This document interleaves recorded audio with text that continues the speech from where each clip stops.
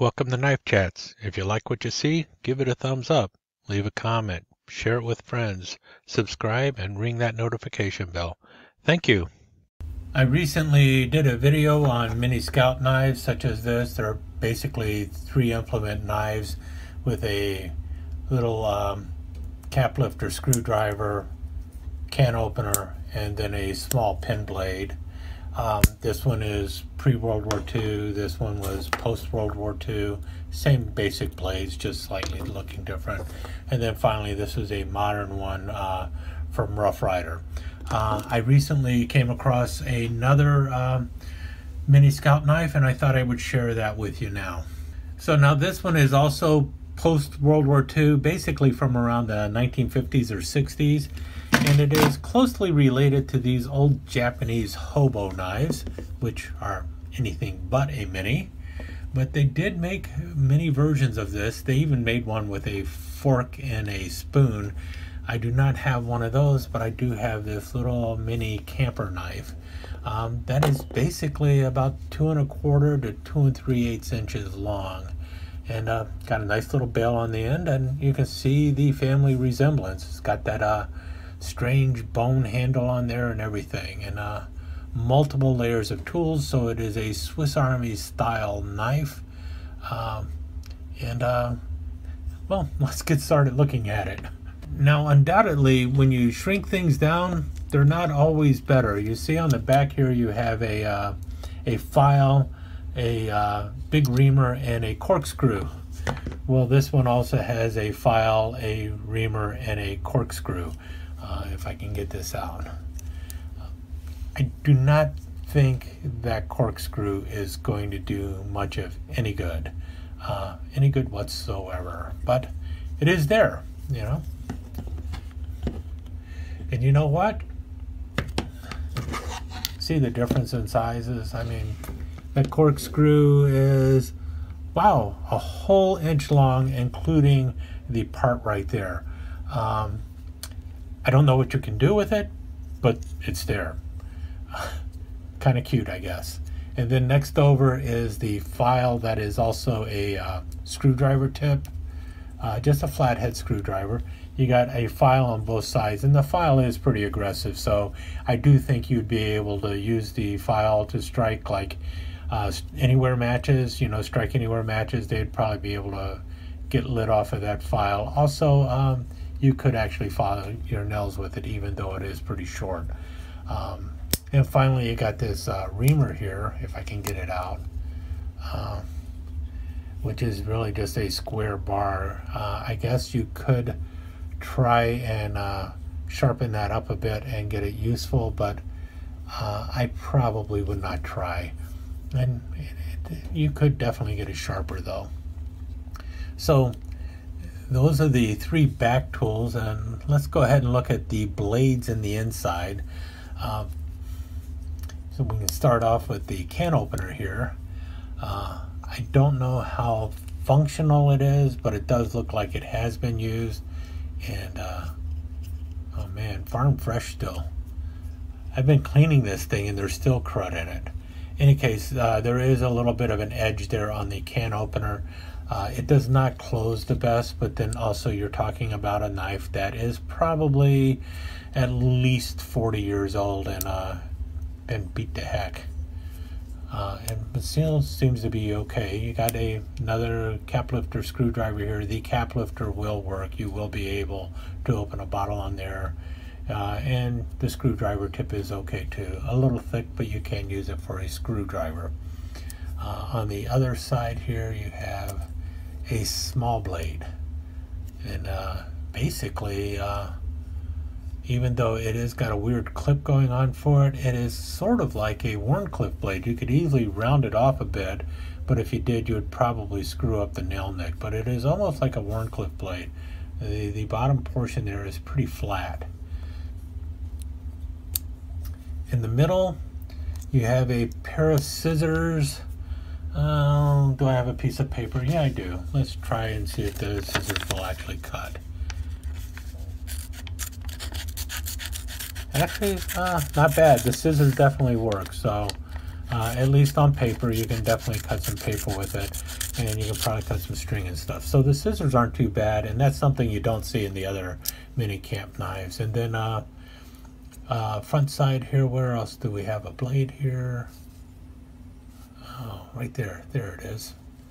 And you got a little clip blade. Also, not the best of blades, but it is a clip blade. It does round off a little bit at the top here. So pretty cool. I think if this knife was brand new, it would have been a little bit better. There you have FWW Japan. That's where whoever FWW is, they're the ones who made it. And you see on the back side here, stainless. Definitely made for the American market.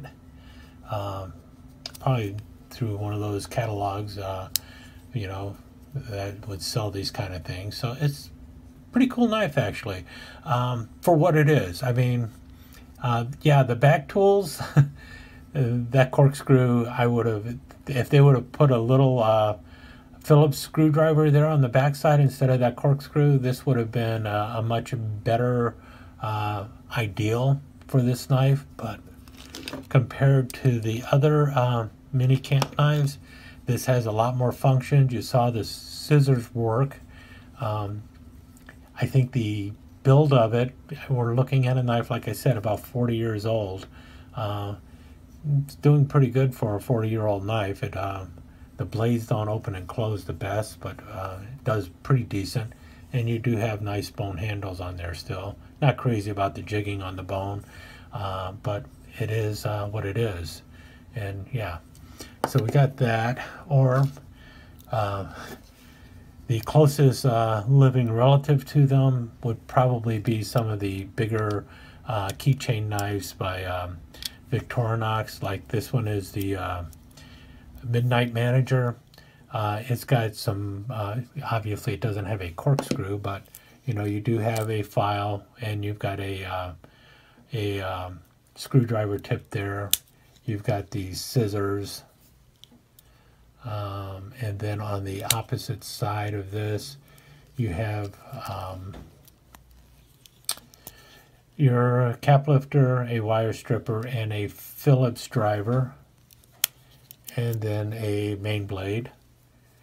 And so you got all that going. Plus, as this is a Midnight Manager, you also have a writing ink pen, you know, a nice pen, so you can write with, and also a small light. This one happens to have a red light. So, and size-wise, it's actually a little smaller than this Japanese Mini Camp. You also could grab the Mini Champ, which is almost the same size because it's got 3 layers going on it. You still have the ink pen on the Mini Champ, but no little light. You've got a pair of tweezers instead. But on the other side, you have your scissors, the same screwdriver and cap lifter and wire stripper, and then also, if I can get it out, I should be able to, a pin blade. And then on this side you have a file with a pointy tip. So there's for striking your matches and doing other things. Next to the file you have another, they refer to it as an emergency blade, but it has your Wharncliffe blade. Next to the Wharncliffe blade you have this little hook here, little blade for cutting minnows or whatever, but it's really for peeling your oranges and stuff, and for cutting seams around bottle caps, and also cutting tape. So it's like a little box cutter. And what else here? Got your little spatula, and then finally all the way here you also have a another screwdriver tip with a little measuring thing there, about 4 centimeters of measuring on your little thing there. So a little rule. So a lot more tools on this one than you have on this one, but this is still pretty cool. Kind of like it. In any case, there you have it. My other mini camp knife to go along with the other ones. Now, if I can only find the one that has the little spoon and the little fork.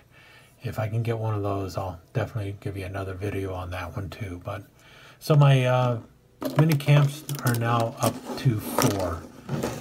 And they are about as useful as, well, they look. Anyway, let you go.